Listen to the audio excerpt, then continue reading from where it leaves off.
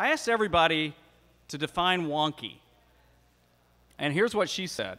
She said, it's what makes us uncomfortable enough to think, imagine, brainstorm, and create. Those little bumps in the road that brings about a creative revival.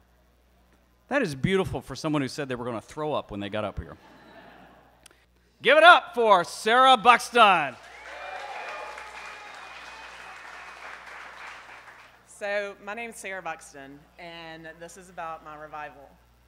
And I've always been a pretty creative person, but sometimes obstacles come in your way, and I really like a challenge, and I got reminded that I love those challenges when I got this birthday present.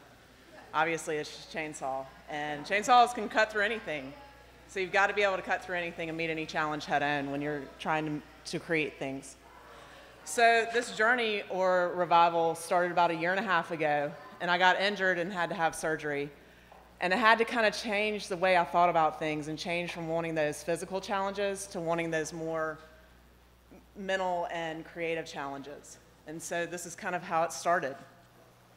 And soon I was in the Mend, and my live-in caretaker, so to speak, decided that she was done with me and needed a 2-week scuba vacation to kind of get away.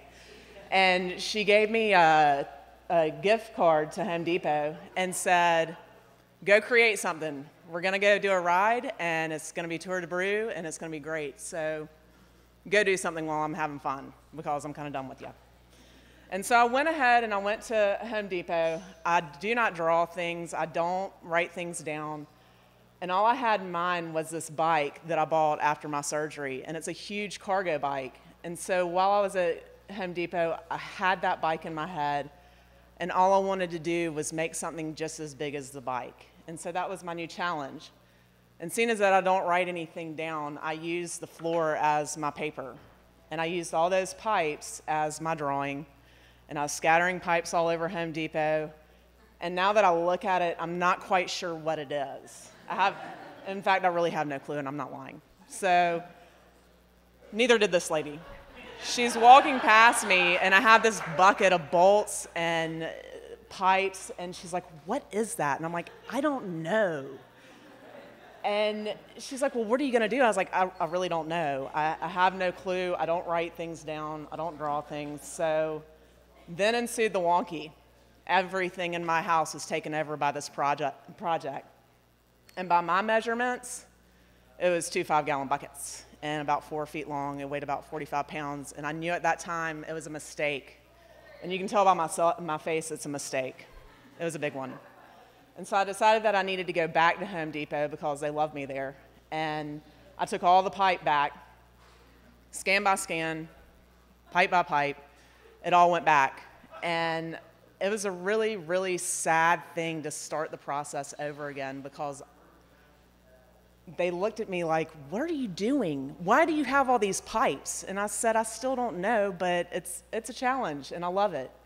And so by my measurement, which was the 2 5-gallon buckets, I decided I needed to go down in size to 1 5-gallon bucket because my knees couldn't handle it. I wanted to have 2 on my bike, and that was my bright idea.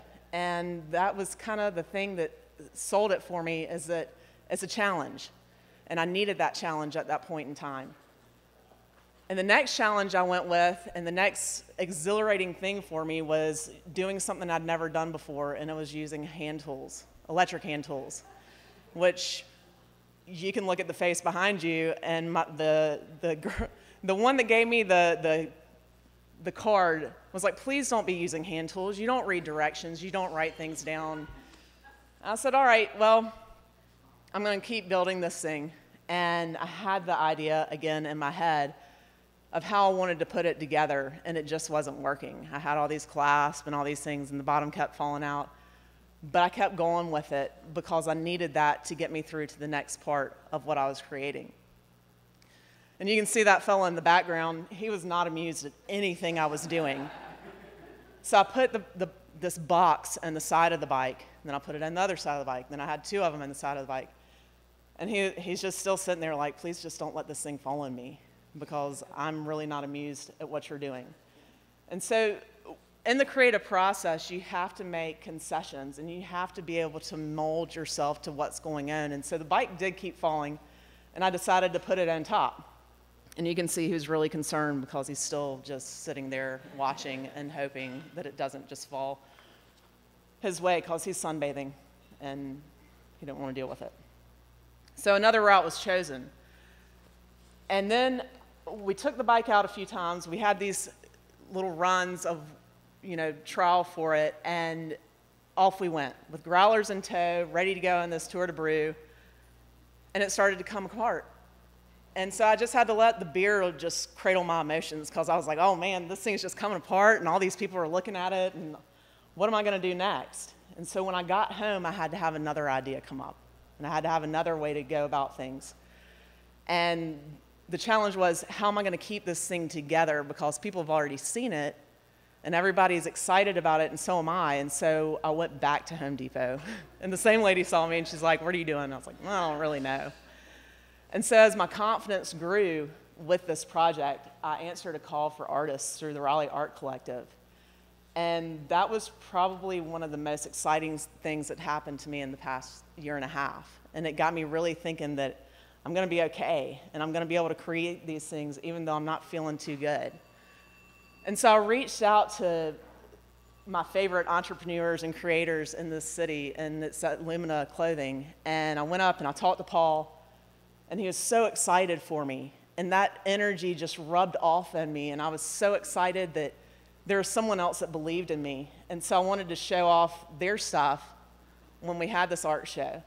And through that entrepreneurial spirit and through their creativity rubbing off on me, I came up with what I call the cargo box / tasting table. And you can take it around to all of the breweries, have your own table. You can even write little messages, your name, if you need to remember that. And it was so much fun. And that's what sparked this revival. And that's what sparked what I call my collection, Oak City Revival, because you've got to have some interest that keeps you going. And that was what creativity was doing for me. Not being able to go out and run and hike and do all the things I love, I was able to harness all that energy and put it into this art show. And so what you can see here is that I'm going to try something new, and I'm going to start trying to teach myself how to weld. And you can see the same eyes in the background. He's not very excited. And you can see all these little comments right here of, please don't do that. Please don't do that while I'm not home. Please just don't do that. It's not safe. And you just have to have a revival, and you have to live large with it. Thank you.